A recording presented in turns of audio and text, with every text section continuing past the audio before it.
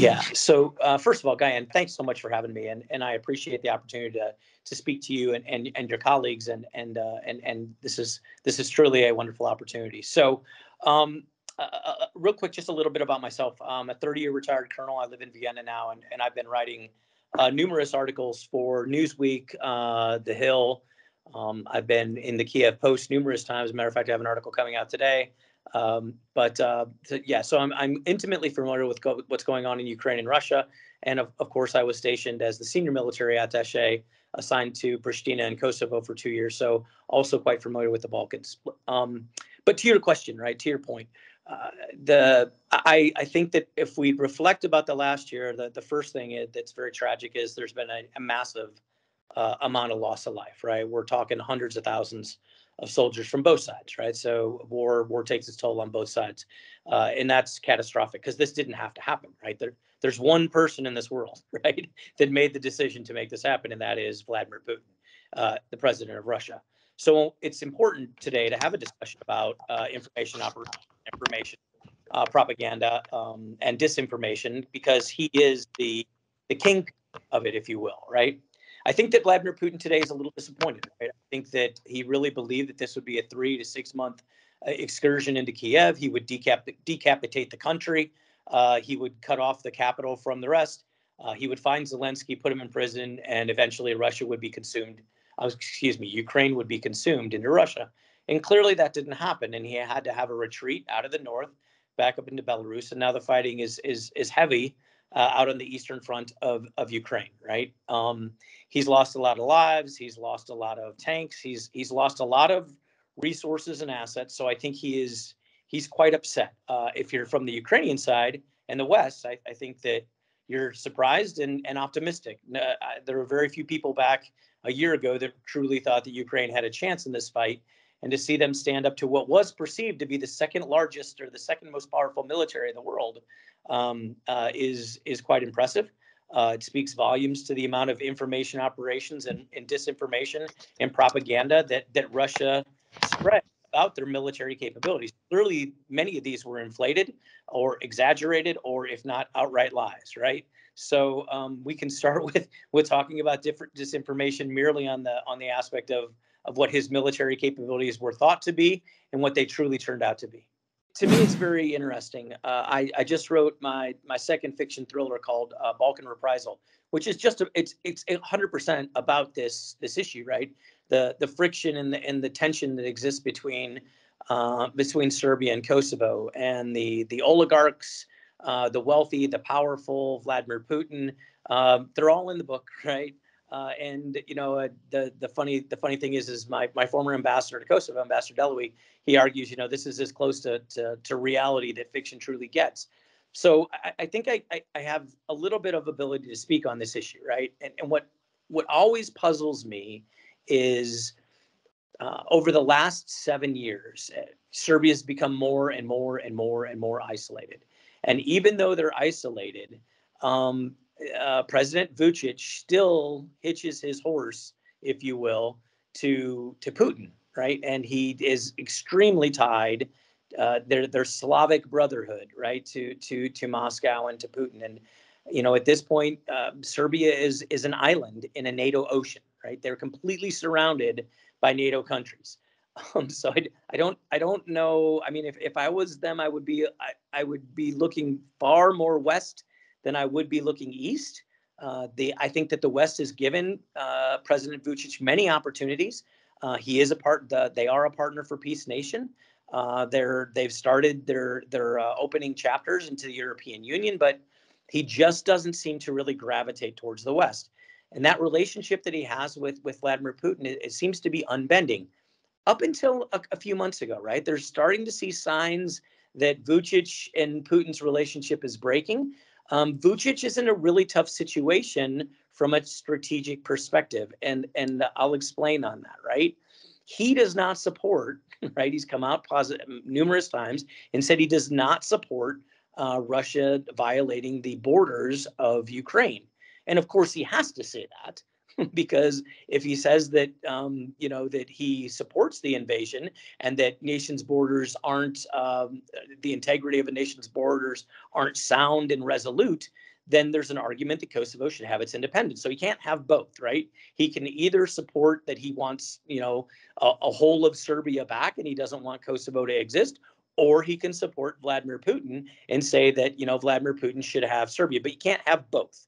So he's starting to have challenges with Moscow and with the Kremlin, and maybe that's a good thing, right? Yeah, so North Kosovo is tragic, right? When I was there from 2016 to 2018, this was the time frame that Oliver Ivanovic was assassinated. I shouldn't say shot. He was gunned down in broad daylight, assassinated at point blank range with handguns outside of his office. And nobody at the time, nobody saw a thing, right? It was all the security cameras and the CCTVs were off, or they weren't working, and this is just it's tragic, right? Because what Mr. Ivanovic truly wanted to do is he wanted to work with Kosovo and find a way forward, and that did not sit well in Belgrade, or whoever killed him, wherever that was, right? I like some of the dialogue that's going on, in that the efforts at building some kind of relationship between the Serbs in Kosovo, right? The ethnic Serbs of Kosovo, and the Albanians of Kosovo, to become truly a nation of Kosovars, right? I think that passions towards ethnicities are extremely strong in the region, and understandable. I don't dismiss that, but if you ask, I look at the situation from a different perspective, right? I'm an American. I'm a German American, but I have German, British, French blood in me. I have a lot of different, ethnicities inside of me, but I'm an American, and that is the flag that I stand under. You don't have the same kind of feeling in Kosovo, and I think for Kosovo to truly exist as a multi-ethnic nation, that's a good thing. I will say, right, that when I was there, my lead effort in the strategy to help Kosovo was actually to get Kosovo to move a KSF towards a true military, towards a true army. And I would tell you that while you still have a KS, you have a Ministry of Defense, and it was efforts that I took along with your senior leaders in a strategic level to get Kosovo to have an army. And what I mean by that was our strategy, real quick, was to overinflate the KSF with Kosovo Serbs. In other words, to have actually a percentage of Kosovo Serbs in the KSF even greater than the percentage that existed in the population. Because it was very hard for Belgrade to argue that the KSF was nothing more than the UČK in a different uniform if there were a bunch of Serbs in the KSF, right? So here you have a perfect example where multi-ethnicity in the KSF was recognized by European nations like Germany and England and and also the United States and other nations. Say, okay, yeah, this really isn't the UČK. The KSF truly is a multi-ethnic entity, and we believe that right now perhaps isn't the right time, but we're not going to stop it. We're not going to get in the way. So Kosovo transitioned from a ministry of the KSF to the Ministry of Defense, and that was a great day, right? And I'm very proud of Kosovo for that. But that took efforts in a multi-ethnic relationship to advance. Well, so my comments to my friends in the Balkan is stay resolute and stay true to your nation. Believe in the rule of law, and believe in democracy, right? Believe in the freedom of democracy. The beautiful thing about Kosovo, North Macedonia, Montenegro, Croatia, Albania is all of these people have tasted democracy. They've tasted freedom, right? And it tastes good. I love it, right? And it infuriates Vladimir Putin that these nations can be free, that they can have democratic elections, and he literally to his core hates the concepts of free and fair elections and democracy.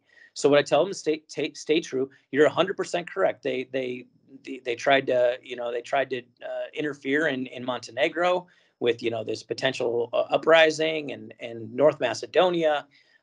Vladimir Putin's number one strategy for a very long time was to break apart NATO, right? He didn't like the alliance looking across towards Russia from the east. He hated it, right? When he looked at west and he saw this unified front of democratic nations all aligned together, This was visceral to him. He didn't like it. So he would take tons of actions to tear apart NATO. He didn't want it to grow. He didn't want it to encroach on his lands.